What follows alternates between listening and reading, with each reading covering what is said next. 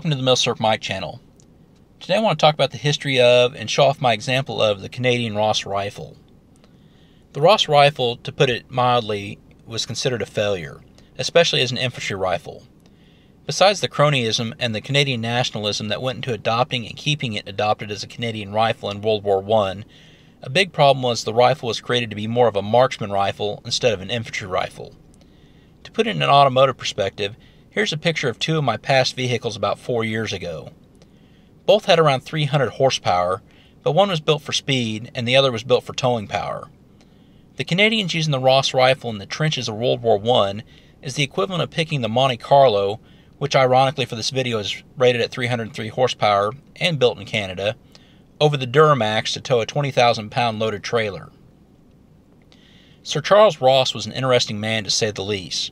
He was a Scotsman who kind of lived the international playboy lifestyle. He joined and became an officer in the Second Boer War.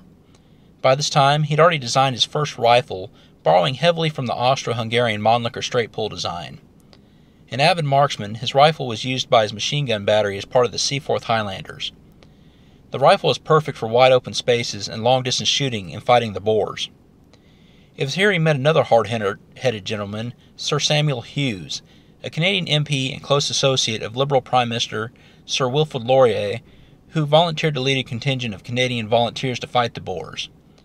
Hughes was already loud about his distaste for the British Army and his belief that the Canadian part-time citizen volunteers were better than Great Britain's professional soldiers. He fell in love with Ross's rifle and liked it even more due to Britain's rejection of it. Due to the politics surrounding Hughes and his militia going to South Africa and his agitation of the British during the war, the British refused to license SMLE production in Canada. Ross, who by this time was in Connecticut and producing rifles, offered to produce his rifle for the Canadian military in Canada. With the wheels greased by Hughes, the Laurier government awarded a contract in 1903 for 12,000 Mark I Ross rifles. The first 1,000 rifles were given to the Northwest Royal Mounted Police, who found so many defects they went back to their Lee Metfords and Winchester 1894s. These problems were worked on and the Mk2 or Model 1905 Ross rifle came out, and this is the model that I'm showing you today. Even though the British wanted standardization across the Commonwealth of the Lee Enfield, the Canadians stuck with the Ross, and an almost complete redesign was the Mark III or Model 1910. Not much, if anything, was interchangeable between the Mark II or Mark IIIs. Again, Ross was an avid marksman, and his rifle was designed with accuracy over long distance in mind over ruggedness. This was the official rifle as the Canadians entered World War I. Before getting to the war, we need to catch up with Ross's main sponsor, Hughes. A new Prime Minister, Sir Robert Laird Borden, was elected in 1911 and appointed Hughes Minister of Militia and Defence, mainly out of loyalty from the past support.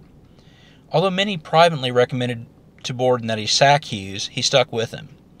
Hughes would undermine the professional army by pushing for a compulsory Swiss-style militia, which was very unpopular with the people.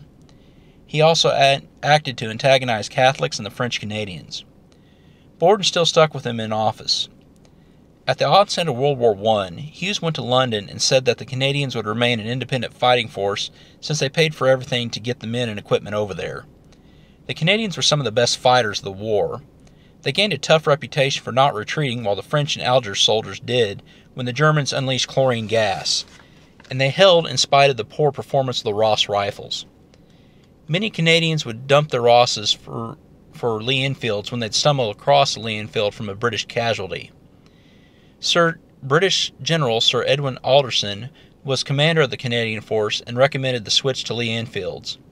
There were many complaints from the Canadians about the Ross rifle, and Hughes refused to accept the complaints, telling Borden that the problems with the rifle were corrected and the Canadian officers were induced to make complaints. New Commander-in-Chief of the British Expeditionary Forces ordered the replacement of the Ross rifles, yet Hughes still fought it. But the complaints were becoming too great for Parliament and the Canadian public to ignore. Borden was finally able to entice Hughes to resign by appointing a Minister of Overseas Forces, undercutting Hughes's power. The Ross did stay in service as a sniper rifle, as it and the P-14 proved to be much more accurate than the Lee Enfield. The Ross was also used for training purposes in Great Britain and later the United States to free up Lee Enfield, Springfield 1903, and P-17 rifles for the war effort. After the war, Ross rifles found some limited use around the world and was popular in sports shooting due to its accuracy. Shooting my Ross rifle was frustrating, but a surprisingly accurate experience. Holy rimlock, Batman! I had all kinds of problems with rimlock with the Rim 303 ammunition. But when I checked my target, I actually had some of the most accurate shooting with iron sights of all my milsurps. I'm seriously considering taking this piece of junk deer hunting in the fall. Granted, this rifle is over 110 years old, but if I had this much trouble with it, I can see why the Canadians with improvised urine-soaked masks fighting in chlorine gas clouds would despise the thing. Please know where your elected representatives and the groups who claim to support you stand on the Second Amendment.